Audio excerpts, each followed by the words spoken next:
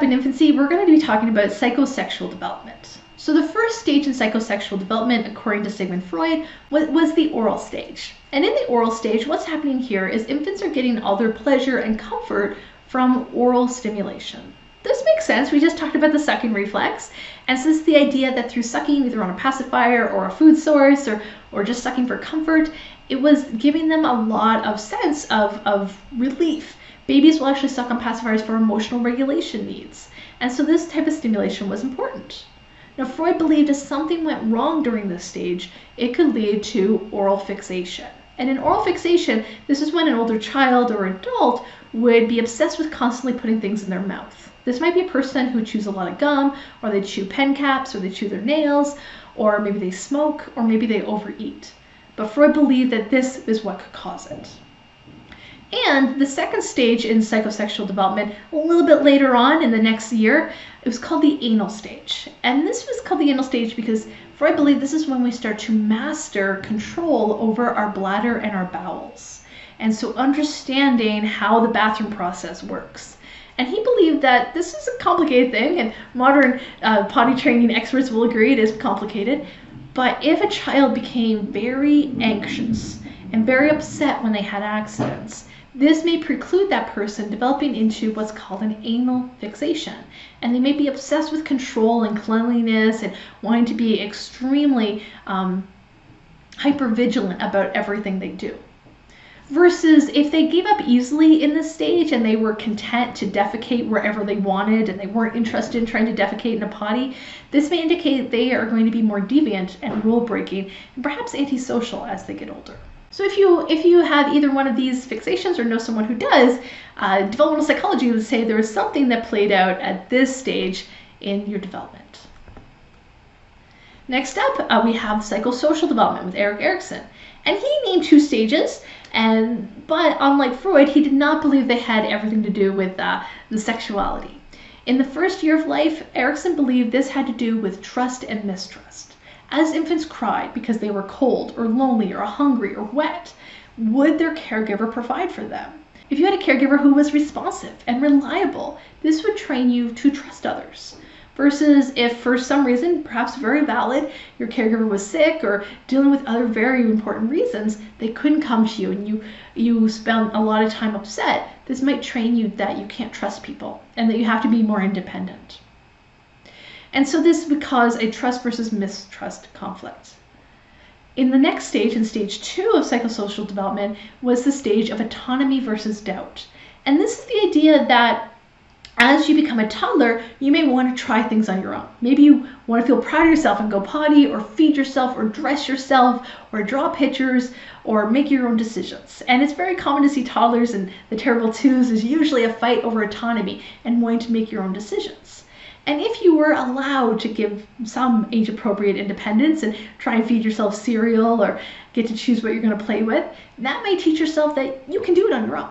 You know, practice getting dressed, practice putting your socks on is a good thing.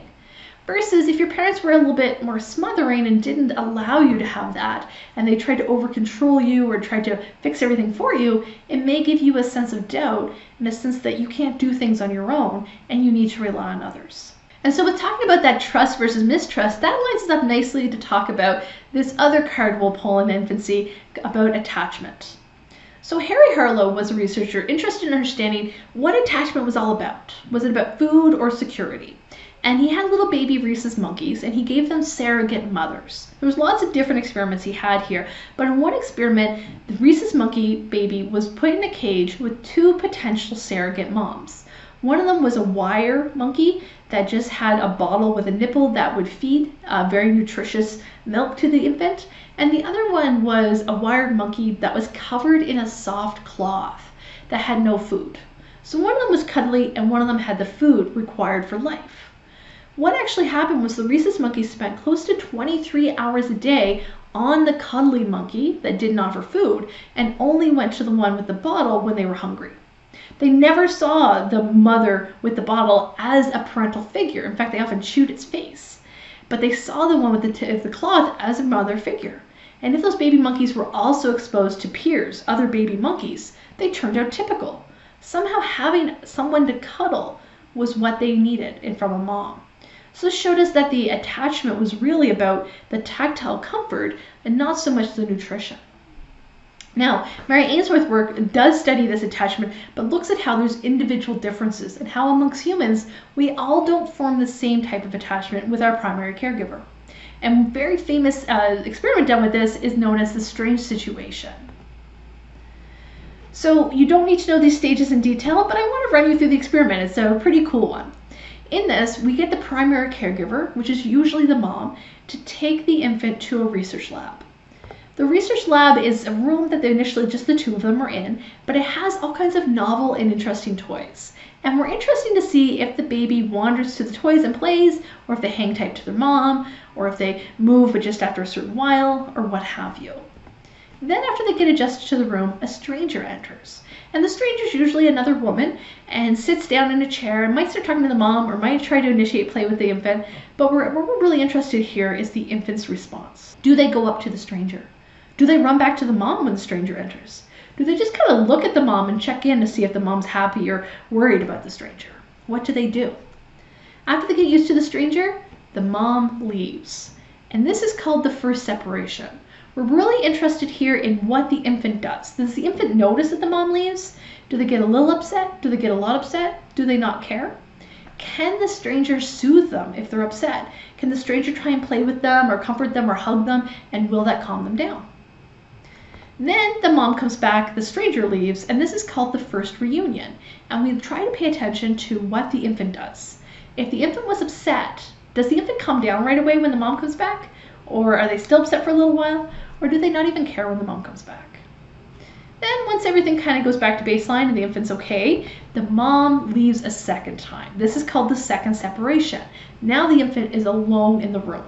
They are safe and they're being watched through a one-way mirror, but this is usually when they tend to get very upset and there's no one there to calm them. We then have the stranger enter a second time, and the stranger will try and soothe them a second time. Even if the stranger could soothe them the first time, they usually cannot soothe them as well the second time. And then we finally, the last step is the second reunion where the mother returns. And again, we're looking for the infant's response, if they quickly are comforted, or if it takes them a while, or if they don't seem to notice. And so there tends to be some different patterns we see in this experiment. Most Canadian babies follow the trajectory that Ainsworth called secure. And this is the idea that they're using the mom as a secure base. When the mom's there, they feel safe. When the mom's not there, they don't feel safe. So when the mom leaves, they get upset. But when the mom comes back, they're happy to see her and they're comforted almost immediately. Then we have what's called the avoidant babies. These are the babies that they're just off playing with the toys. They don't notice when the mom leaves. They don't notice when the mom comes back. They're completely indifferent to her. This might be because they learned they had to be more independent, or the relationship is just not as close. Then we have the anxious babies. These anxious babies get upset when the mom leaves, but not just upset, they're distressed. They're crying so hard they're vomiting, they're panicking. And when the mom comes back, they don't calm down right away. In fact, they tend to be angry and hostile, and more like, how could you leave me sort of attitude. Now we realize there might be some other infants that can't quite get classified in those three types, and they tend to be called disorganized, and that we can't really put them in one of the categories or not. Now, it might be hard for you to think back and think about your own attachment when you're an infant, and that's okay, because your infant attachment likely plays a role in your relationships today that we'll talk about as we continue. And the final segment in infant development is cognitive development. This is a really fascinating time, and what Piaget called this was the sensory motor stage. And it was sensory motor because we use our motor development and our sensations to experiment and understand cause and effect with the world. If you kick your crib and your mobile spins, you might realize those are correlated, and you might continue to kick the crib to get the mobile to spin more and start to develop that correlation or that pattern. If you're in a high chair and you drop food over the edge and you see it drop and make a splat on the floor, you might do that repetitively just to keep trying it out and getting used to it. It can be really irritating for caregivers, but this is important. This is a really important way for infants to understand how their world works. Another thing that happens here is they become aware of imitation. Babies begin to imitate as reflex early on, where if an adult sticks their tongue out, the infant will stick their tongue out. If an adult grimaces, the infant will grimace. If an adult smiles, the infant will smile. But eventually that reflex goes away and it comes back voluntarily. And the ability to imitate voluntarily is a really advanced cognitive skill. And finally, we're going to talk about object permanence. This is the idea that when you can't see an object or it's not immediately in your vision, you know it exists. Babies don't have this right away, so when a caregiver leaves or a ball rolls behind curtains, they think it no longer exists and they won't look for it. But eventually they have object permanence, and if we roll a ball behind some curtains, babies' eyes will track behind the curtains and anticipate when it's going to leave and at a certain velocity. Babies are born to be scientists, so they understand when the principles of physics and science are violated and a ball rolls, but then it comes out as a bigger ball or it leaves at a different velocity, and that allows us to test their object permanence.